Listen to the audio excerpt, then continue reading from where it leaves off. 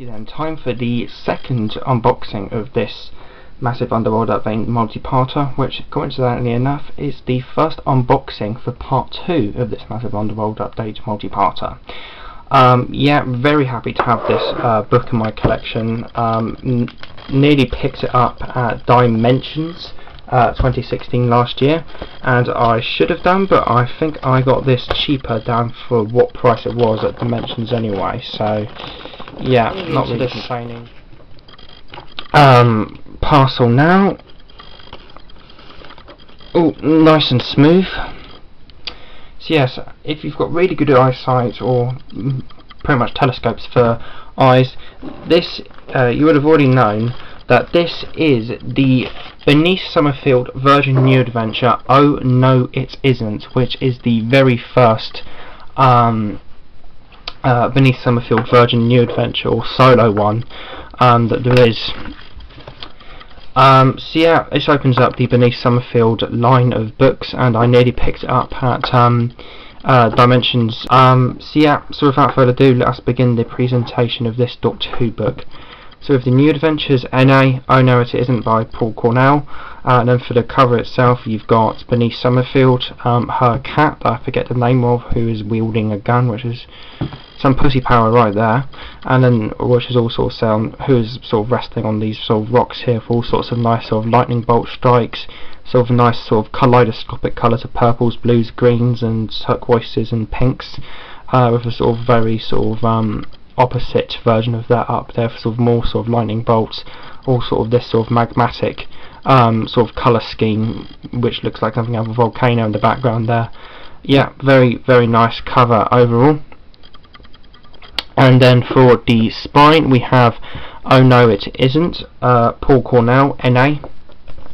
Then for the back we have the synopsis on this book. The first book in a new series of New Adventures, bit about Paul Cornell.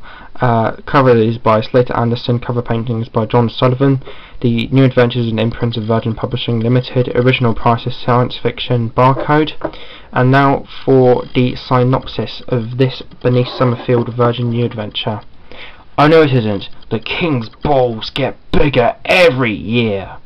Beneath Summerfield is settling into her new job as Professor of Archaeology at St. Oscar's University on the planet Della, one of the most prestigious centres of learning in the Milky Way. She wants to put the past, especially her failed marriage, behind her, so she's glad when she gets a chance to take her tutorial group to investigate the lost civilization of perfection. 3 whole weeks of archaeological research in the field, the perfect way to forget your worries. She doesn't bank on 3 things. The Melvin Stokes, Professor of Applied Art, and various other academics would be along for the ride. That vicious alien marauders would decide to explore the planets at the same time, and that a reactivated perfection device would plunge into a situation that could only be described as panto. The first book in a new series of the New Adventures, Paul Cornell is the chief exponent of the squid in the mouth genre of fantasy, which honestly sounds like a weird porn. He has many novels published by Virgin, is co-author of the Guinness Book of Classic British TV, and his television work includes episodes of The Ward and plays for BBC Two. He lives far too near to Cricklewood. Yeah, quite an interesting synopsis. It doesn't sound that good, but it's quite a short book, and I will be reading this to like start up the Beneath Summerfield range, as I want to read this before the other ones that I'm getting this Underworld update 2 multi-parter. So yeah, for the interior of this Doctor Who book we have NA Oh No It Isn't, sort of synopsis, sort of extraction from the book.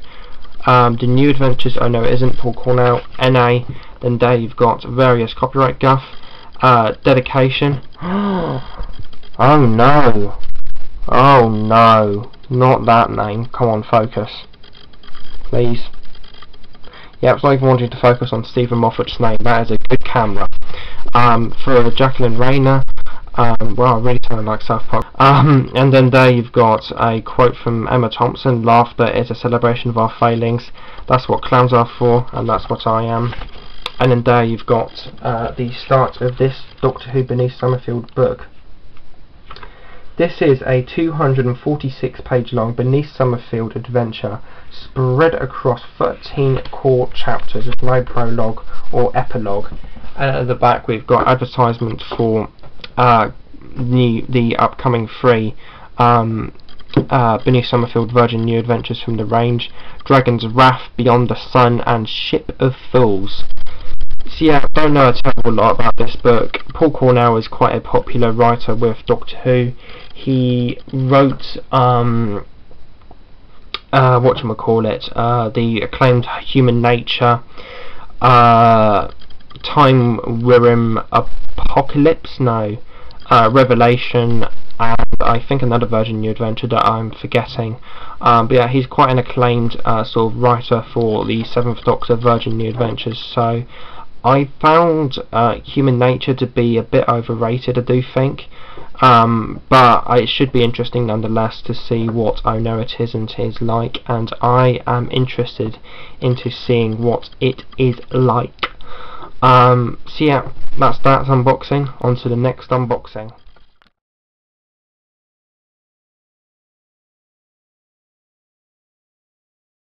On to the next unboxing. I don't quite know what this one's going to be, but I'm pretty damn sure this is one of the books that I have ordered. It's definitely going to be another Beneath Summerfield one, I'm pretty sure. I guarantee you that, but I don't quite know what one. So without further ado, let's begin and see what book this is.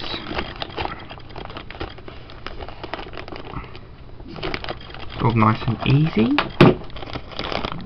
And oh damn, this is a battered one. Oh, I know what this one is.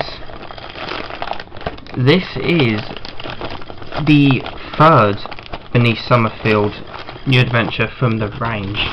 It is Beyond the Sun by Matthew Jones. So yeah, wow, that's a stunning cover. So yeah, so without further ado, let us begin the sort of showcasing of this Doctor Who book.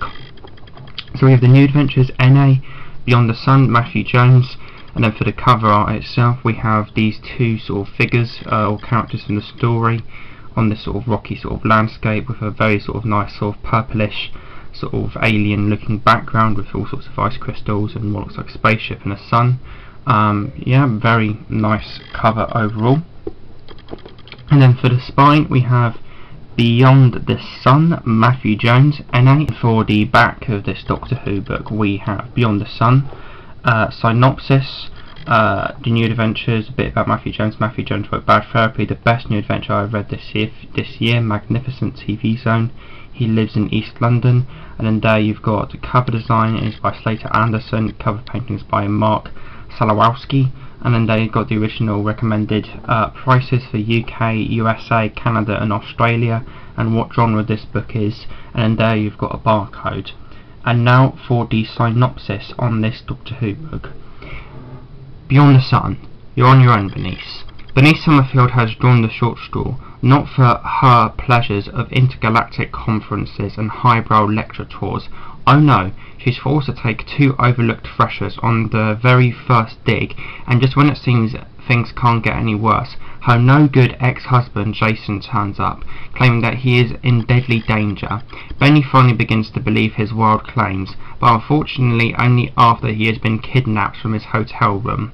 Feeling guilty, she sets out to rescue him. Well, let's face it, no one else is going to. Her only clue is a dusty artifact that Jason claimed was part of an ancient and powerful weapon. But Professor Beneath Summerfield, PhD, knows that it's just silly nonsense. She's been an archaeologist long enough to know that lost alien civilizations do not leave their most powerful weapons lying around for any nutter to find, do they? Once again, Benny is all that stands between Jason and his own mistakes, as she tries to prevent the wrong people acquiring the terrible and somewhat unlikely weapon, a weapon rumoured to have powers beyond the sun. And for the interior of this Doctor Who book we have some more sort of postage stuff.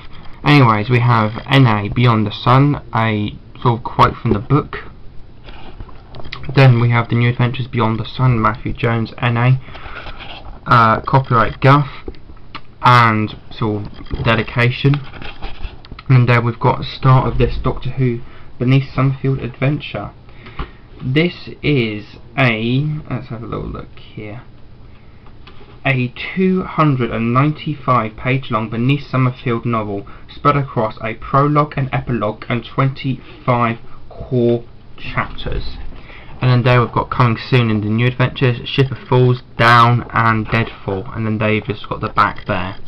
Yes, this is quite an early Beneath Summerfield Virgin New Adventure. As a matter of fact, this is the third one that was released. It was, oh no it isn't, that started up the range, then it was Dragon's Wrath, and then it was this. So yes, this is the third Beneath Summerfield Virgin New Adventure, and I do look forward to reading it, as Matthew Jones, in my opinion, is a very good Doctor Who writer.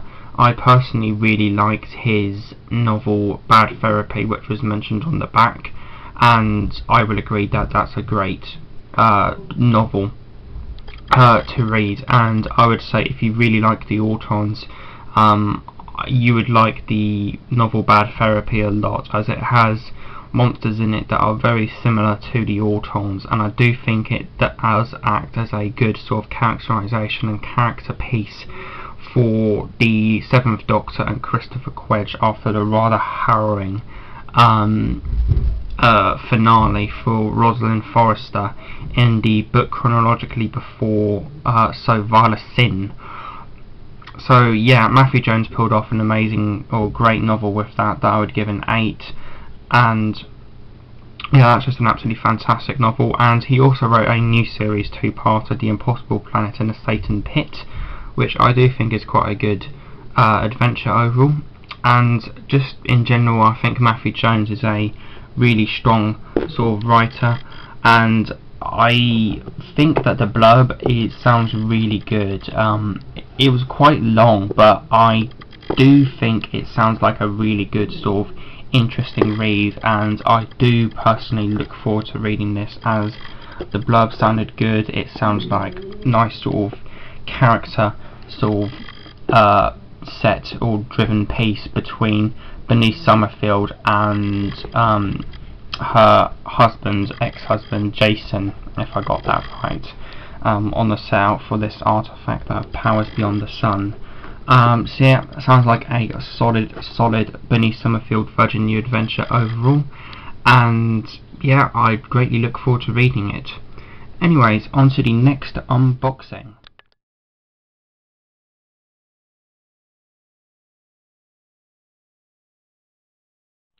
Alrighty then, on to the fourth unboxing of this multi-part Underworld update.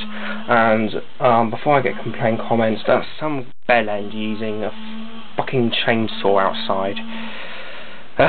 Anyways, this is the bundle for this section. Yeah, this is the only bundle in this video, or videos you will see. This is a combined bundle of 2 different bundles from the same seller, and I was able to compact it into one bundle. I will be showcasing 2 of the books from this bundle and the final 4 books from this 6-book bundle in the next part of this Underworld update madness.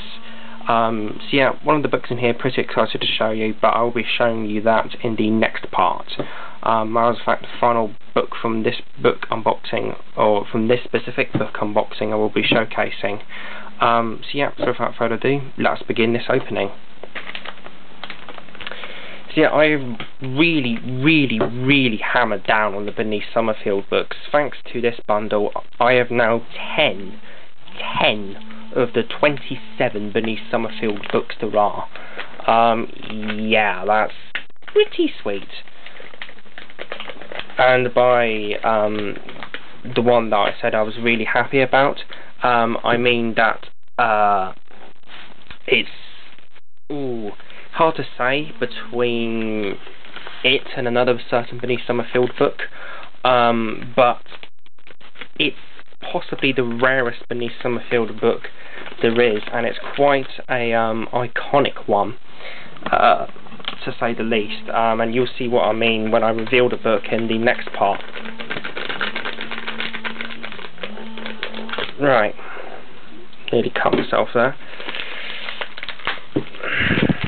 Right, it's packaged in two little packages, as you can see within this package. As you can see then, like cling film, which is quite an interesting method to pack your Doctor Who books, but it works and it's here. Yeah, thanks to this seller. He's amazing sort of postage and stuff. I won this the day before yesterday, or maybe the day before that, and this has already arrived.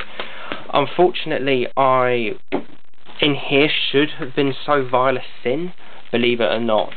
As a matter of fact, this could have even been a 9-book unboxing with So Vile a Sin in it.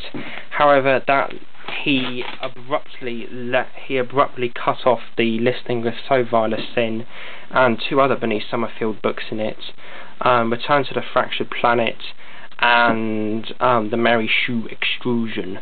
I would have gotten that as well, believe it or not, for possibly even like 10 quid or something for fucking So Vile a Sin, but for some reason he cut short that listing, and it was sort of taken off, and just with the message, this item is no longer available because the seller no longer has it, or something like that.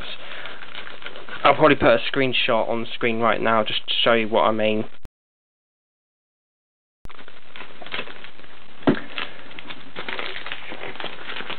Right then, almost into this massive bundle. As you can see, it's quite industrial, or very sort of interesting. I really shouldn't be using a knife for this, should I? Whatever.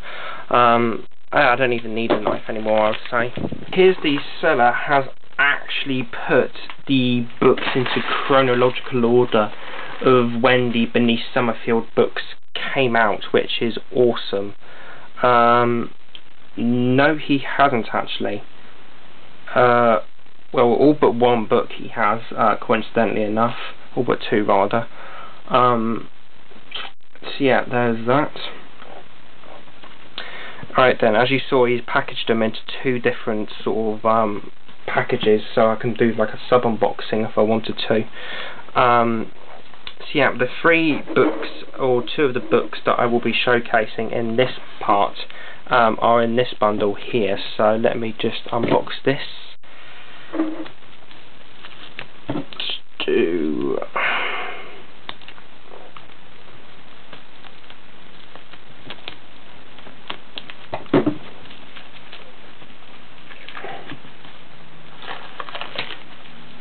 Alright, let's see here. So it's the middle one I want to remove from this, isn't it? Yep, it's the middle one I want to remove, because I can't show this one yet. This is part of the next one.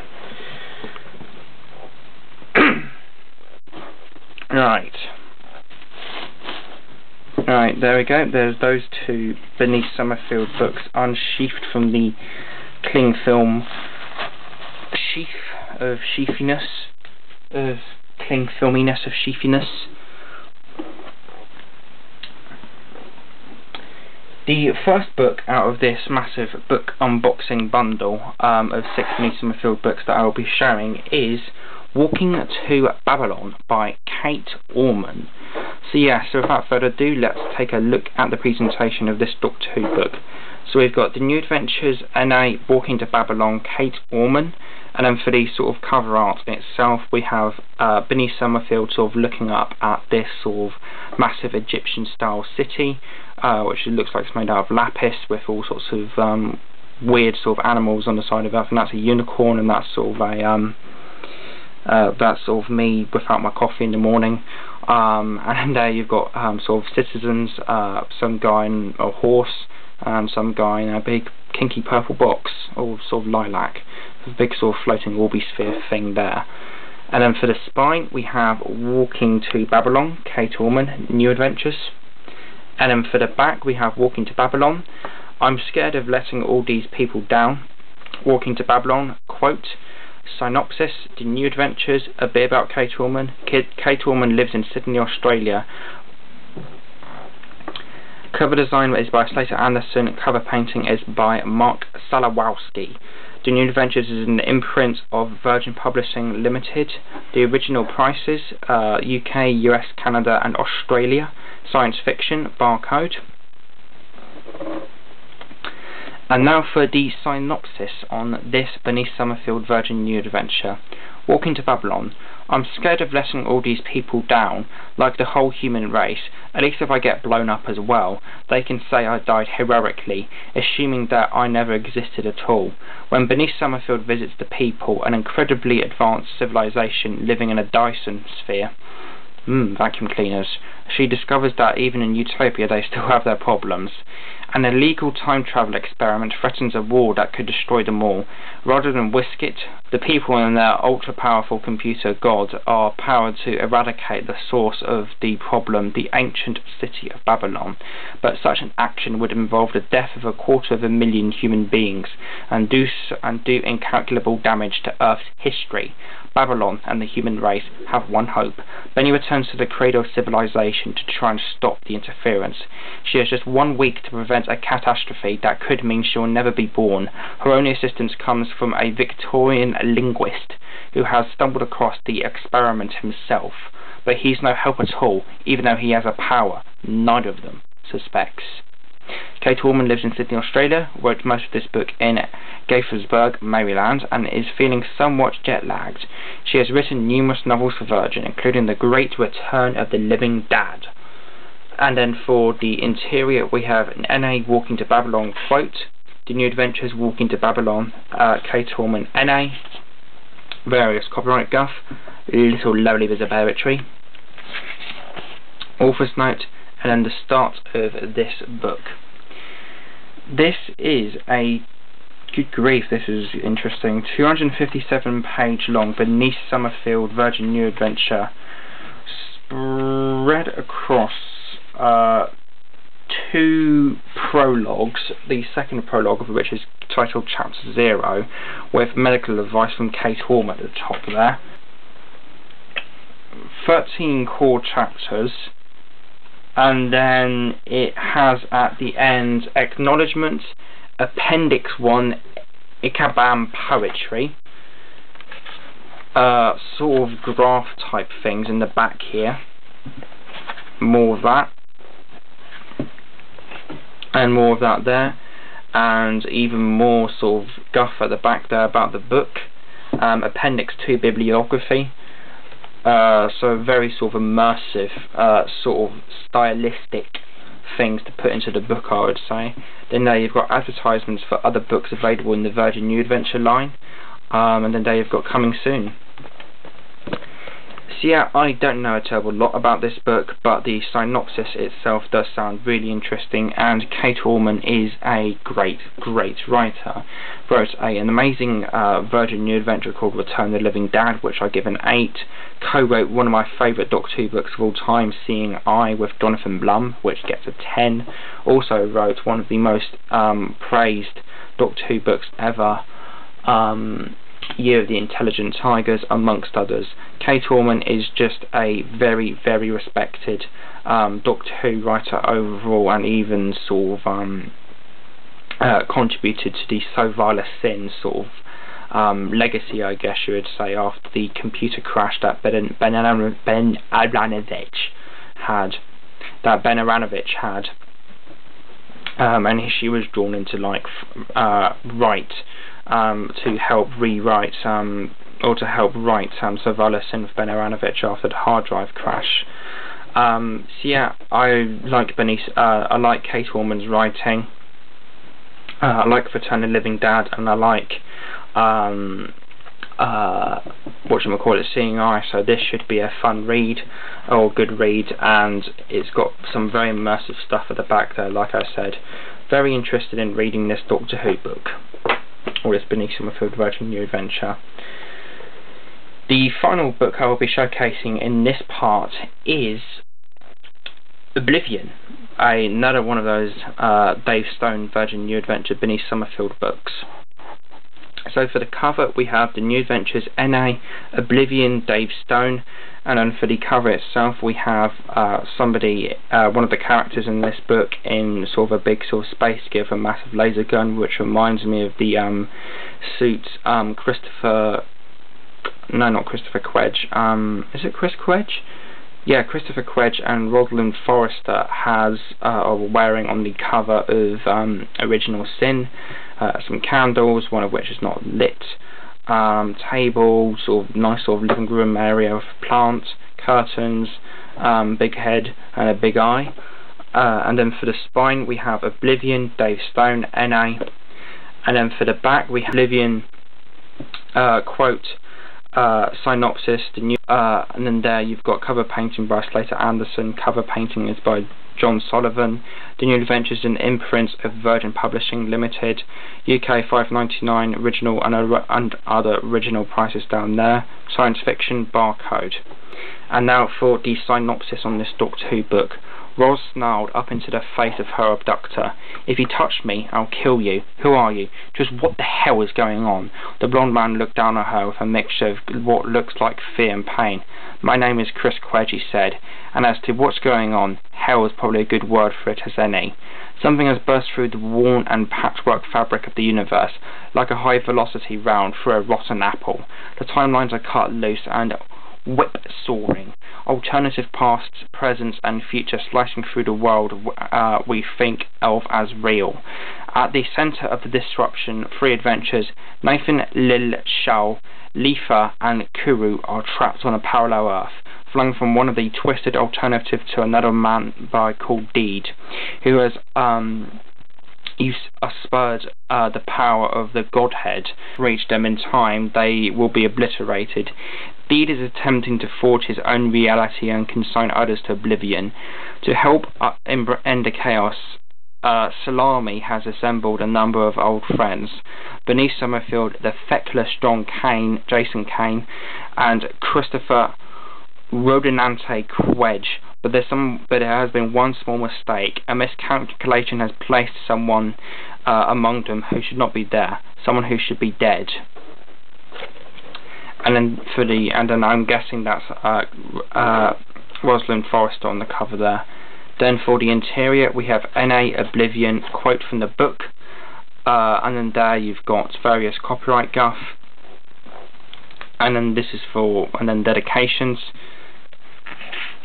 and then there you've got sort of this sort of interesting sort of quote, I think. Oh wow, so it looks like this is a trilogy. You were looking so serious there for a moment. The observant would of course have realised that this is the third and final book in the Clockwork trilogy, the one which I'm always on, the one that started with Sky Pirates and Construction with a capital C, continued with the development of Death and Diplomacy, and now ends with Deconstruction, Dissolution, Obliteration, Misery, Futility, and Death. We're going down the rabbit hole, boys, and it doesn't exactly lead to Wonderland. But then again, you've got to laugh. It does you good. On a general subject of madness, someone I forgot who came up with a very short definition for clinical paranoia. You can think that every single person in the world is out to get you and not to be paranoid. If you think that even one table lamp or a piece of Stilton cheese is out to get you, then you are.